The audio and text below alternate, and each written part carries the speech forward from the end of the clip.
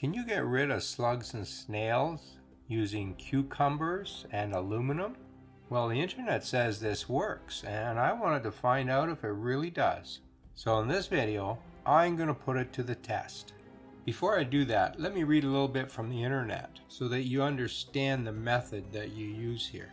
Place a few cucumber slices or pieces of peel in a small aluminum dish, tin, or foil, and put this in your garden at regular intervals under plants that slugs and snails like best. Cucumbers contain a chemical that reacts with the aluminum. This reaction creates a scent that is undetectable to humans, but drives slugs and snails crazy, causing them to flee the area.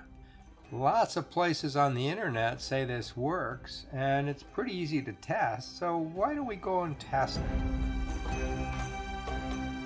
So what I've done is taken a piece of aluminum foil, cut the center out, and laid it down on a plastic container. I then got some pieces of cucumber, cut them up fairly small, and laid it on the aluminum.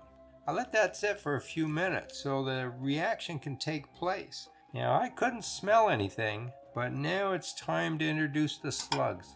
Let's see what they do. Now, slugs are pretty slow moving, so I've sped this up quite a bit so that you don't have to sit around all day watching these guys.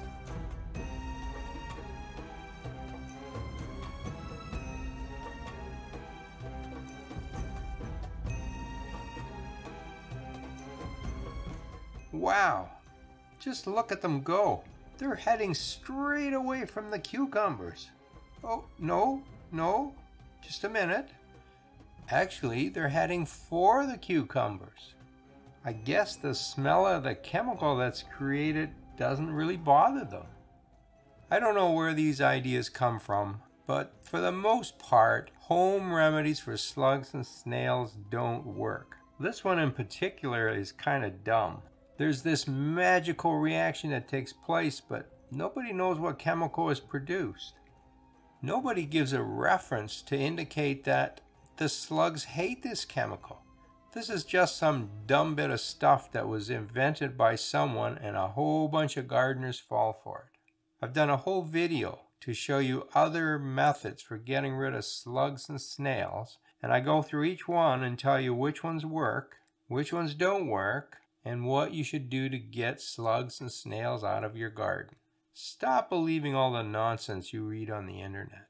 And if you want to read more about garden myths, have a look at my two books, Garden Myths Book 1 and Book 2.